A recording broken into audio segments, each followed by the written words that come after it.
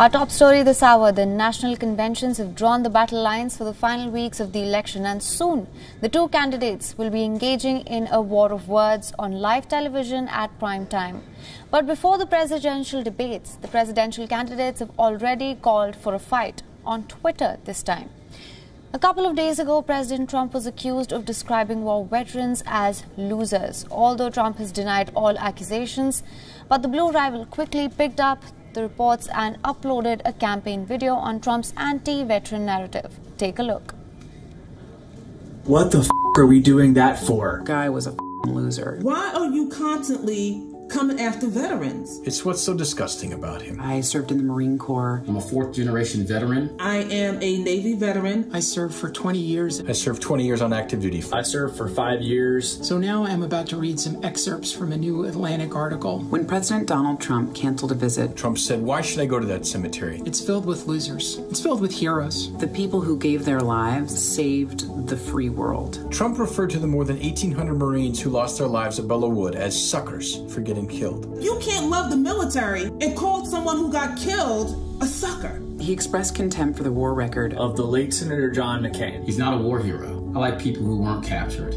I was taught John McCain's example is how to serve and suffer with honor. When McCain died in August 2018, Trump told his senior staff, We're not going to support that loser's funeral. Donald Trump's disrespect for the men and women who serve this country. It's a threat to our national security. Trump asked, "Who are the good guys in this war?" Us, sir. We were the good guys. after a White House briefing, Trump turned to AIDS. You keep turning to these AIDS. You need to keep your mouth shut and get your heart right. That guy is smart. Why did he join the military? He would join the military because he cares about his country, because he loves his country. It is an incredible honor, and that's just something President Trump will never understand. What these quotes did for me was set a new fire up under me to do my part as a woman veteran to make sure that Joe Biden is the next commander-in-chief. I believe, and with all my heart, that he's going to protect the military.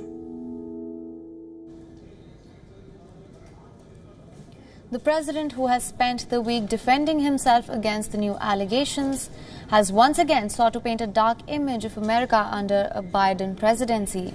The Trump campaign has released a new video on Twitter, which looks like this. 1, 2, 3, 4.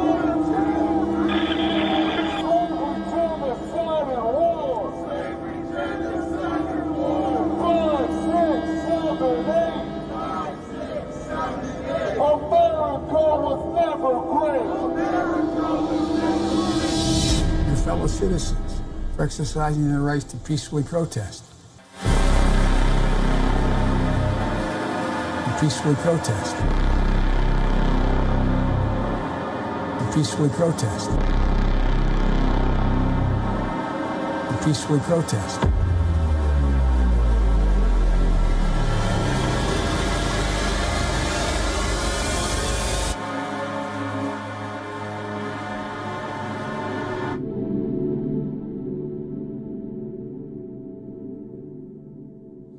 I'm Donald Trump, and I approve this message.